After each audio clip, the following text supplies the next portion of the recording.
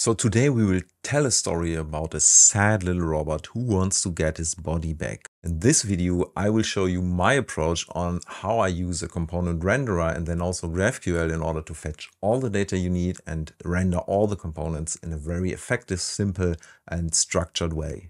So let's tell our story. So let's spin up our project. All right, it's running. So first we will create a page. We give it a name. Robot's tail. We give it a full path. So we will be using, or I am always using, a full path, not just a slug. There are some reasons for that because of the way I structure the content in a headless CMS. If you are curious about how I do it, please let me know in the comments below. So now the important part is obviously the dynamic zone. So we can add some components here, and we will do that, and we will use 3 of them. So we will start with the hero section. So the hero section for me just has a title and a subtitle. And then we also use a responsive image. So the way I do it is that I use for a hero, I can use multiple images depending on the different screen sizes. But for now, we will just use one image. And this is the one of our sad little robot because he lost his body and is basically deep down in the mud. So in this component, we can also select a color. We take white because that will fit the background image pretty well. The next one will just be a simple rich text. That's the part where we will tell our story. And lastly, because we just want to use 3 components, we're going to use an image text component. This basically just allows you to have an image on the left or right side besides some texts. Nothing fancy, a headline and a text. And then we choose our image where our robot is happy again because he found his body back. And we position the media on the left side. That means the text is on the right side. And for the layout, we just have them evenly split. So text has 1 column and image also contains 1 column. And that's about it. We're going to save and we're going to publish. And basically our backend structure is done. We have a dynamic zone that contains 3 components. Obviously, it could have as many components as we want, also in the order as we want it, and also there can be plentiful different component types. But in this case, we just use 3, but it will pretty much scale to as many as you want. So next, let's head into our actual Next.js code base. So just some very basics.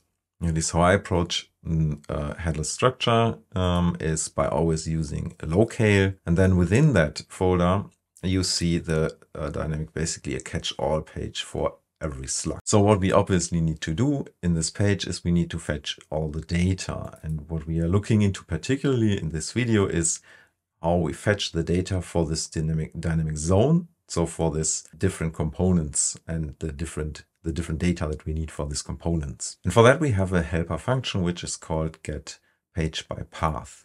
So as you can see, we have an asynchronous function here or React component. So this means we are using the app router of Next.js, and that allows us to have async function calls and fetch data, remote data already in the component itself, which is actually pretty neat. And then if we go down here, we get the data of our particular page. And then we just use our component renderer, which we look into later. And this component renderer gets the component map and then the components themselves. But the first thing we're going to look into is how we actually handle the data fetching. So one thing that you can see already is that we have everything typed. So for example, if you would look into the page data, you see the attributes. You would see, for example, path and the title, which is the data that we actually fetch. Also the components, which we can then map. So in Strapi, I'm using GraphQL because the typing in GraphQL is way better than you have it with REST, even though with newer TypeScript in Strapi, which makes it very powerful in the front end. So let's first look into the data fetching part. So as you can see here, it's really not very fancy. We just use a client, a GraphQL client. In particular, I'm using GraphQL requests because that's a very simple and small library to fetch GraphQL data, and that's all we need. So using this GraphQL client, we do a request and we path in a get page document. That's basically our query. we will have a look into how that's working just in a bit. As the variables for that query, we pass a locale and then also the filter for the path.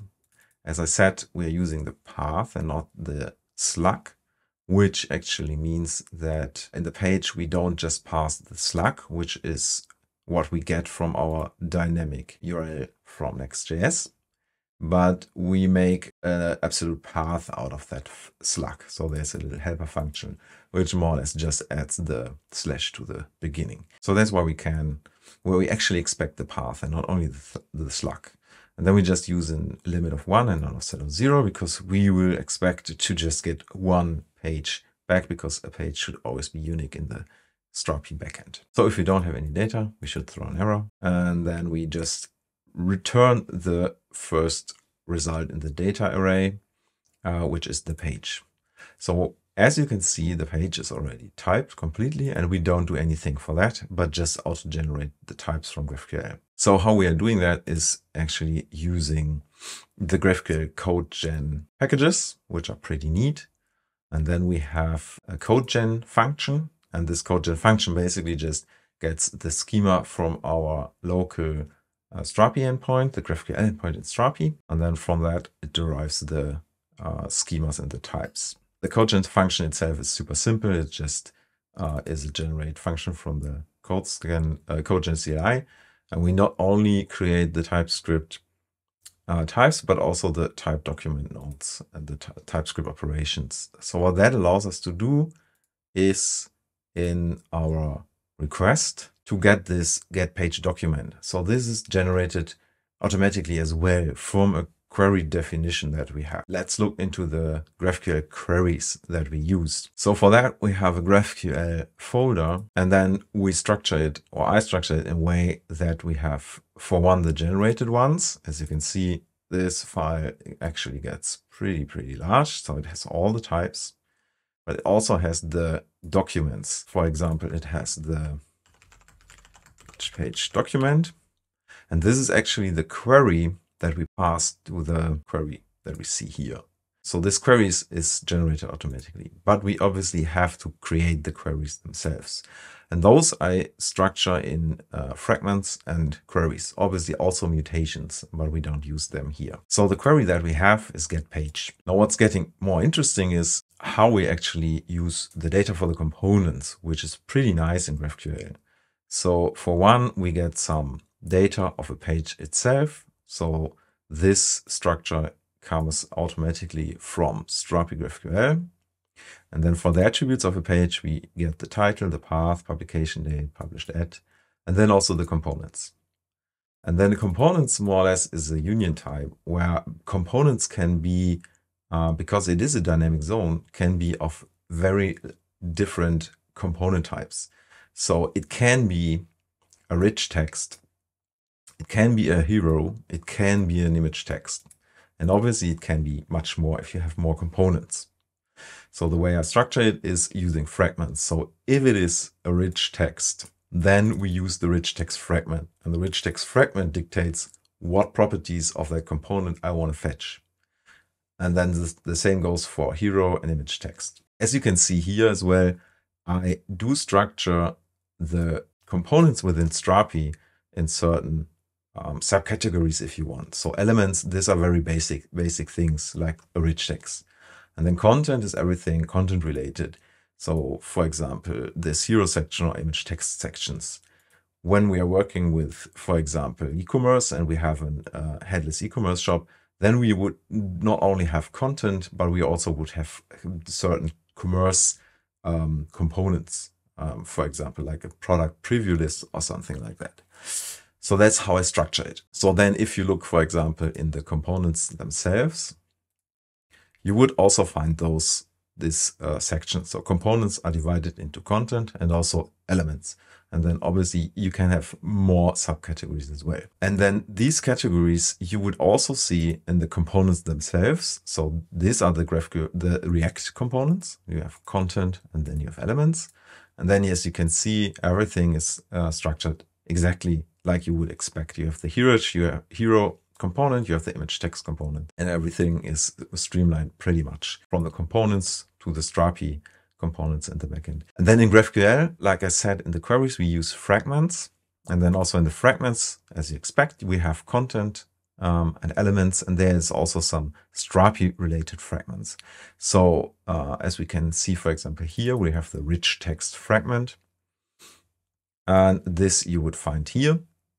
This is the rich text fragment. And from that, we get back the ID, the rich text align, which is mapped to the align attribute. And then also we see an HTML attribute. We will have a look into the HTML one. If you look into the rich text, we have a text field, which is rich text in Markdown. So actually it's not HTML, but it's Markdown. We will have a look into how we get the HTML from the backend already just in a bit. And then also you have in the content section, you have hero, and then you have the fields for the hero section, title, subtitle, title color, and then the responsive image, which again is a fragment. And this fragment you get also in the elements.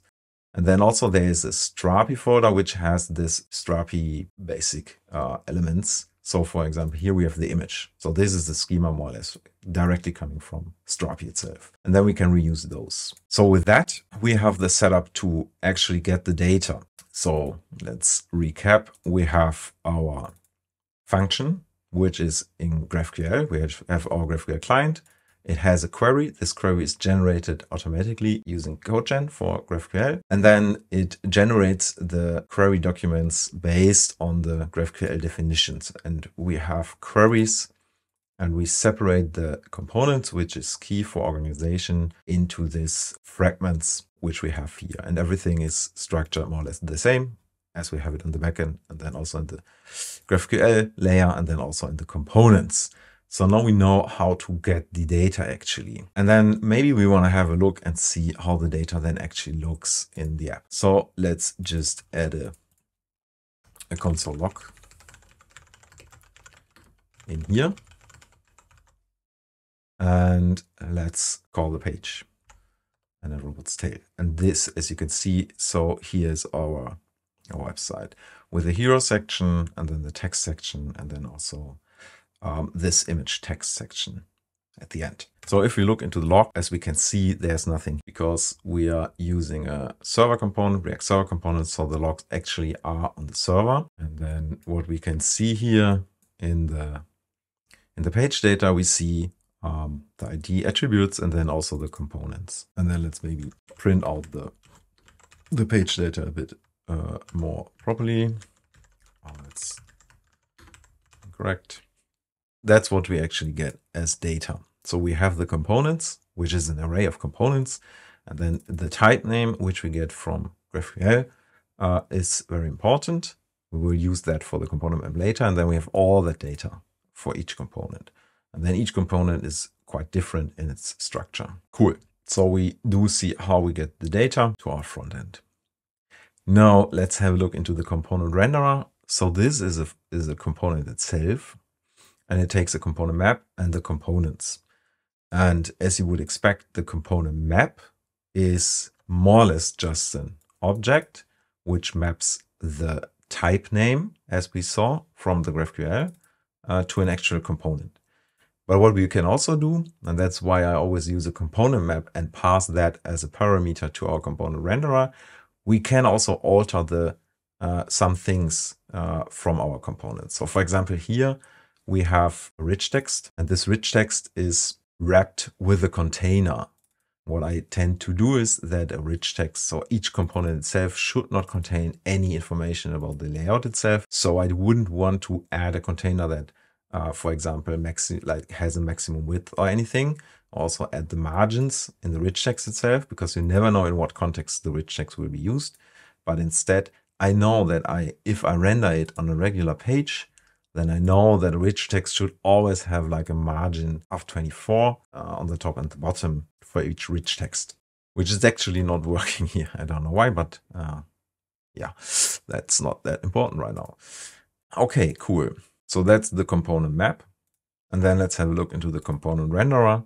And that's a very simple function that just checks if the component exists. And if not, you could do different things. I just print out paragraph that says there's no component to render.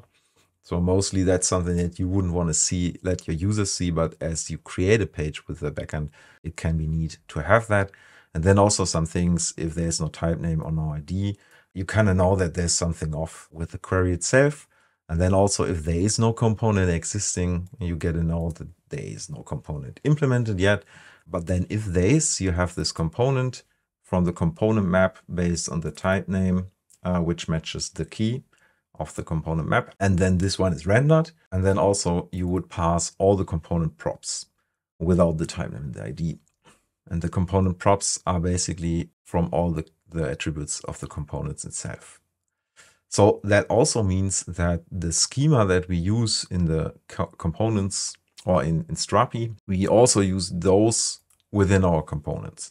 And that's pretty interesting and pretty helpful actually, because the types are all defined by GraphQL. And then you are basically just taking the types of the component and then you can use them in the React component. So for example, let's have a look to something simple, the rich text. And that rich text has the properties from component elements rich text. And this has, as I said, the HTML attribute, but also the align and the text. What you also get is all those enums. So if you have enum fields in Strapi, you also have those as types, which can also be very nice inside the components. So everything is type, which makes it pretty nice. So now the question about the HTML field. As you see in our backend, and we have a look into our rich text field, we have a text property, which is markdown, but we don't have any HTML property. And what I like to do is not to render the HTML from the markdown in the client. I could do it in Next.js because Next.js is running server side, but actually I want to have that within my content backend. And how I do that, that's also pretty nice in GraphQL, because Strapi is using Nexus for GraphQL, for defining the GraphQL schemas. So it's like a code first approach, which I tend to like. And then what I have in my Strapi backend is a GraphQL folder. And then here I extend or I create my own GraphQL endpoints or queries and mutations and types and so on. And what you can do quite easily is you can, using Nexus, extend the schema definitions of GraphQL from Strapi. So what that means is, if you see we have here this component elements rich text, that's a schema, or that's a type in from Strapi. Actually, that's our rich text. And then I extend it. So this is the keyword extend type by a string field, which is called HTML. And then you have a resolver. That's a lot of GraphQL terminology. If you're not so familiar, let me know if you're interested to dive deeper into this. But essentially what that means is it tells what function is being called in order to actually get the value of this HTML field. And then what I do here is I take the text from the root query, so to say, and then within the root, I have all the fields for this particular component elements rich text, which obviously includes the text in Markdown. And then I use a converter to make HTML from that Markdown text. And then for the converter, I just use a library, Showdown. And then as you can see, the Showdown library is far too large to use in a client, at least for me. So that way I have the transformation from Markdown from the Strapi editor to HTML, at least in my opinion, exactly where it has to be, coming from the API, from the API that basically is in front of our CMS. So I could also do it in Next.js with the server stuff, but I tend to not do it because all the concerns of the CMS, it doesn't belong there in my opinion, because that's still the back. And then in the head, I wouldn't want to do it. I just want to render components mostly, and then obviously fetch the data. So that's how the actual HTML goes into our front-end components using GraphQL in Strapi. So that's actually it. That's how we kind of have our little robot with our hero going through a wild adventure, and then in the end, being successful, finding his body back, and we made our robot very happy. So maybe we can very briefly have a word on the component renderer and why I tend to use a component where I pass the component map to. One thing that I already said is, which is nice, I can, for example, also wrap some components if I want to. But what I also could do is I could basically just use a completely different UI component for a component of a dynamic zone that I define in the backend. So for example, what I could do is on the page, if I say, okay, so this page is a special page. So I wouldn't pass the component map as it is. But what I could do is I could, for example, just alter the rich text component. Then I would just say something like that. And then I would return, for example, let's just make it very easy. And then I would just, let's make it. Oh, actually, I don't fetch the, let's do that as well. So let's maybe put out the props, and then the props we can also type rich text, it will be. And then we could, for example, just, I don't know, maybe just print on the line, then also the HTML, I don't know. But we could do something completely different. So that can be helpful. For example, maybe you have a dynamic zone reusing some components that you have in Strapi defined, but this is happening on a left sidebar layout, or maybe within a more complex navigation, and you could still then reuse that. But within that component renderer, you kind of alter the component map to have a different effect. So if I would rerun that, yeah, we don't see anything because it's not styled properly, but then here you would see in the pre-tag actually the HTML printed out. So we changed the UI, which I sometimes find very neat to do. So that's it. The robot is happy again, which is pretty nice achievement. And if you have any feedback, please let me know, because I'm just starting out. That's basically my first video on YouTube. So every feedback is appreciated. And then also if you have any question and want me to dig deeper into a certain topic that you just saw, also please let me know in the comments down below. All the code will be available at some time, hopefully soon, on my website. So make sure to subscribe, and then you will definitely know when that happens. And then also, obviously, if you liked the video and you got something out of it, please let a like there, because as I saw or learned, that's super important on YouTube, obviously. Dankeschön und bis bald.